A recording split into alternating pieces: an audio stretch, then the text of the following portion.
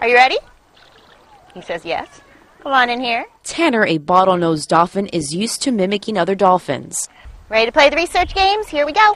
We're going to imitate. But a recent study shows he can also imitate humans. What we found was really interesting and surprising, right? First of all, yes, they could still imitate, even with the new sound of a person doing the behavior.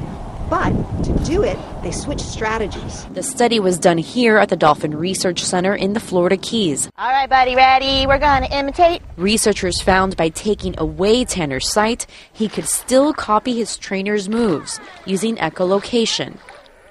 Echolocation refers to a dolphin's ability to emit sounds, listen to the echo, and understand what those returning sound waves represent. You got the imitating. Tanner had to make a conscious decision to use it to figure out what the human was doing. When he couldn't use his initial strategy of trying to recognize it, he had to come at it a different way, switch strategies, and use new information. And that's problem solving. But Georgetown University professor Janet MANN says dolphins constantly adjust to get new information. And they may just echolocate more when there's a human in the water, not regardless of whether they're trying to imitate or not.